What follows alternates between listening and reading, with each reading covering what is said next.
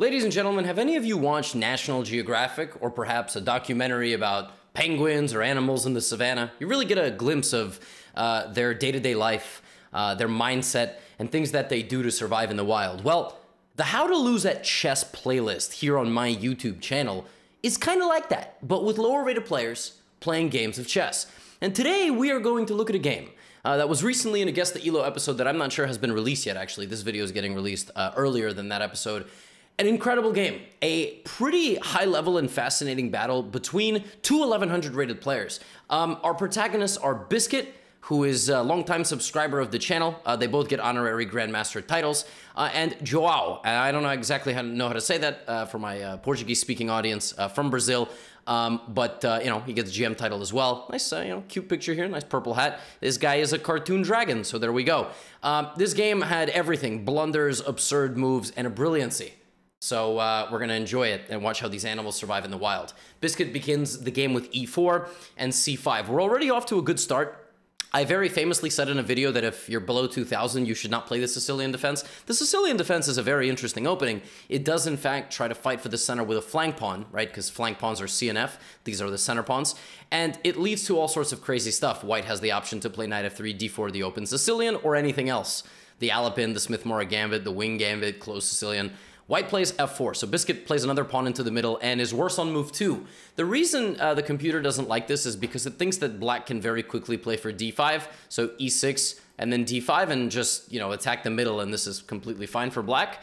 But black plays the move g6, so black is obviously playing for an accelerated dragon. This is a dragon Sicilian when the bishop is going to g7, fighting against the middle with the bishop as well as the knight. So very fluid structure. I mean, if you're going to play the Sicilian as a low-rated player, 1000, 1100, 1200, you should go for the dragon, in my opinion. White plays knight c3, so kind of playing in a closed Sicilian fashion, Vienna style. And obviously, black finishes the development of the bishop with the move e6. By putting two pawns now on light squares and giving the bishop two doors to depart on, which, of course, doesn't make any sense whatsoever. Yeah, on move 3, we already have the first confusing moment. Now, the reason this doesn't make any sense is because you have 8 pawns, and you are now committing 6 of them to the light squares, which obviously means that your light squares are very strong, but it means that your bishop is, like, you get what I'm saying? Like, if this bishop is gone, your position's like Swiss cheese. Okay, so knight f3, I mean, white is playing very well so far. Now black obviously finishes developing the dark-scored bishop to g7, or justifies the move e6 with this follow-up d5. No, black plays knight f6. Okay, in general, the rule of thumb is if your knight is in the middle of the board like this and can get kicked out with a pawn that will force you to an uncomfortable position, that should be played. White should unquestionably play e5 here, locking in on the dark squares, right? Fighting against this dark squared weak complex. But white doesn't do that and instead plays d4. Now, I'm going to say this very loudly for anybody who's listening. If you commit the e and f pawns forward in a Sicilian defense, like if you don't just play e4, c5, followed by knight f3 and d4, like if you do all this stuff, don't play d4 anymore. Because the truth is, it's bad to open up the center and open up the flank for the king. Your position's very open. And if the opponent is smart, they're going to smash into your center, they're going to play bishop b4, they're going to play d5, etc. But now black decides to go back to the other strategy of finishing their development and is completely lost. So, yeah, I mean, obviously black should have played bishop g7 after the move g6. I mean, there is no other reason to play the move g6. I actually cannot begin to explain to you the logic here whatsoever. But black plays bishop g7. Now black is completely lost because white will play the move e5. Look at that! Now the knight's got very uncomfortable decision. Go to d5, get taken, doubled pawns, horrible weakness, right? Quickly picking that up. Also, look at this juicy square on d6. Excuse me. Knight b5, knight d6 is gonna drive in, right? So the knight goes to h5. White here has to be careful of one thing. It's not this pawn. It's not that, because this is protected, right? You would think that white can play bishop e2, or even better, white can play the move g4. But it turns out that black was a genius this entire time. The move e6 had a point, which black didn't even know existed. Black got very lucky here. But it actually turns out that white's position is a little bit delicate. There is one weakness in the white position. White completely misses it and plays the move g4. Now, it looks all fine and good. It looks like white is trapping the knight. White is a genius. The black knight has no moves. And it's true. It does have no moves. But you know who does have a move? And this is why you always look for checks for yourself and for your opponent. Queen h4. And all of a sudden, white is losing. Low-level chess, you gotta love it.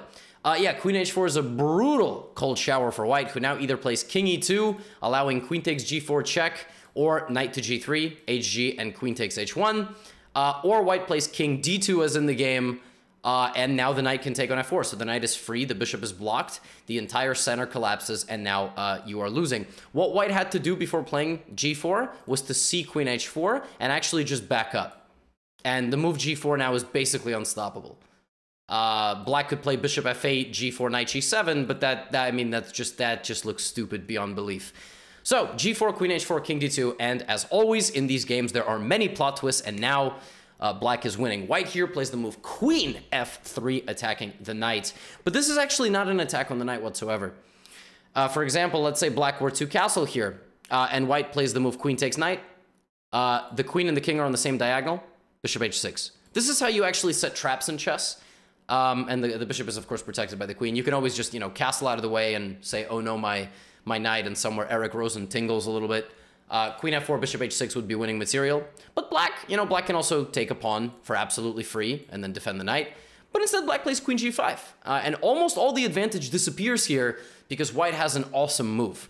White has a move here, king d1. Look at this move. Amazing move. This is why these games are very, 1100 is a place where there's terrible moves, but there's good moves as well. King d1, beautiful move. And now black realizes that they have bishop takes e5. So black is 2 pawns up. But how is black not completely winning? Why is white winning? Black is 2 pawns up. Why is white winning? Well, white is winning because these pieces are tied to the knight. And black's king is still in the middle. So here, there is this incredible h4, and white finds it. And the point is that if you play queen h6 to try to stay, over here, I can drive this knight, which is under attack, back to e2. PP on the PP. Now, parents, I'm not making an inappropriate comment here. That means put pressure on the pinned piece. This is a pinned piece. You are putting pressure on it. This is overwhelmed now. Now that's it. I mean, white is just going to win material. So PP on the PP. All right, kids are gonna love that. I mean, so are 20, 30-year-olds. Don't act like you have any sort of maturity whatsoever. Every time you see 69 anywhere, you write nice. All right, forget about it. Queen e7. Now, the move here is bishop takes knight. However, black has bishop takes knight himself. But actually, this is the best way to continue because in this position, there is an amazing knight b5. White is threatening the bishop, white is also threatening this, and if you play bishop back to d6, b6, there is this. And this is why you cannot put so many pawns on light squares. All right, 6 of your 7 pawns cannot possibly be on the light squares. That just doesn't make any sense. Because you have huge dark squared weaknesses, and this is really, really bad. White, though, doesn't see that. White plays knight back to b3, and the evaluation plummets off a cliff because now black has queen d6 check, which they find, defending the knight once again, and white plays king e1. Now, folks, if the king moves in a triangle, there are no castling rights restored. Like if you go back to the home base, you cannot castle, right? So black plays knight c6. We have bishop takes knight, and the game is -4 for black, okay? How do you play a position like this where you are completely lost? Like, what do you do, right? And you can't castle and you're in disarray. You have to be aggressive. So you have to create counterplay against your opponent's most prized possessions. You obviously have to look out for checks against you, but as long as you can defend them, you'll be completely fine, which is why I like the move knight b5. It's a great move. Computer might not like it, but I love it. Queen b4 check. And immediately, black panics, right? Because people are very, like, they have an itch, they're going to scratch it. They see a check. And in general, what you should do when you are checked is try to realize as long as everything is protected, you have to continue to create threats.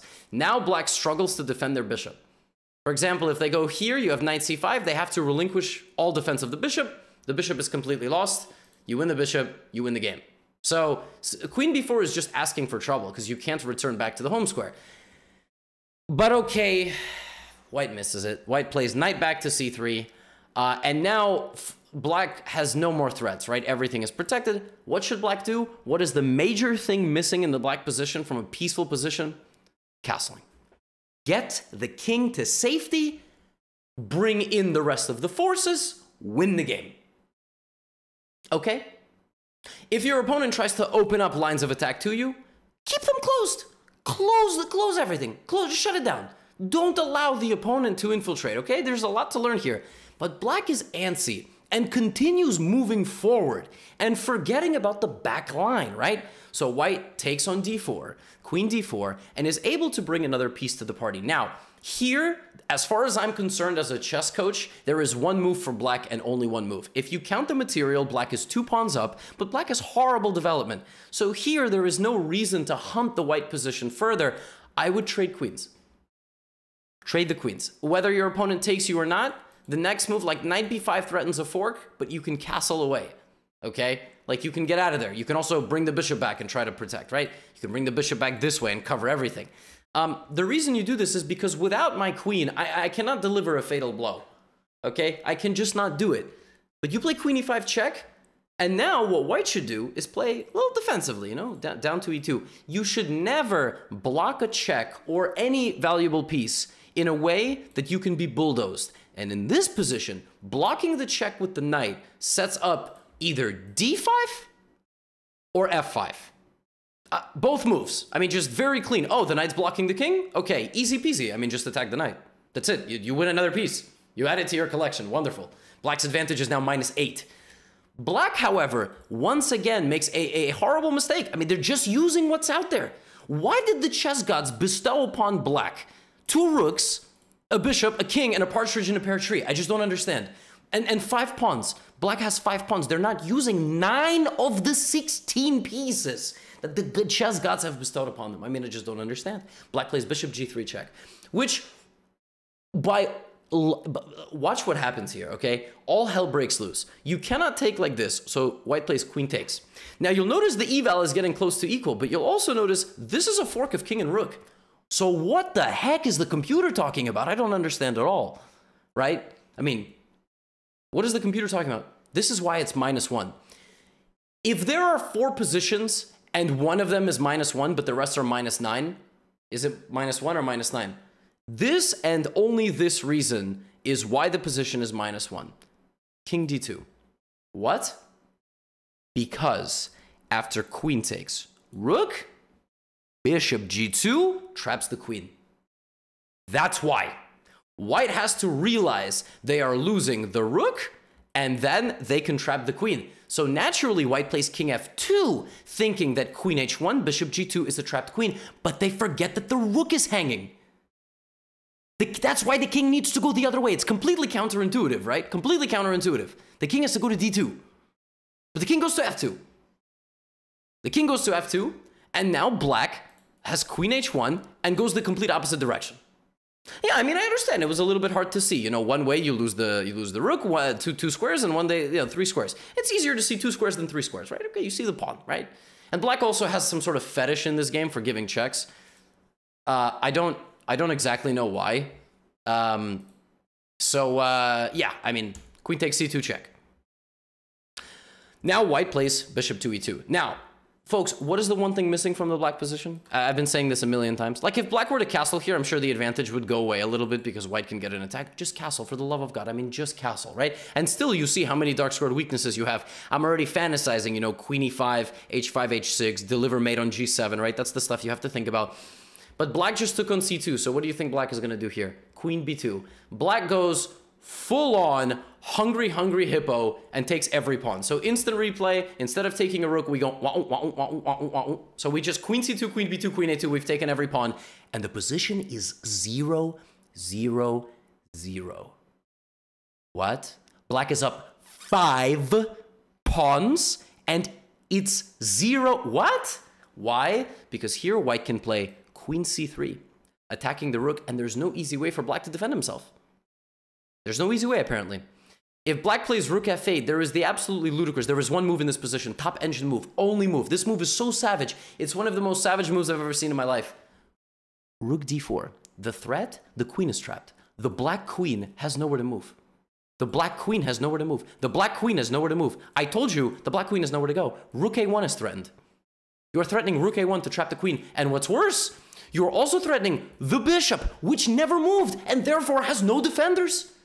You're threatening rook a1 and rook c8. This is a perfect example of why you need to get all the pieces involved for I don't even know what I'm trying to say. I was going to say, for God's sake, I almost said, damn it. I fused like 4 expressions there. Do you think that white found this? Of course not.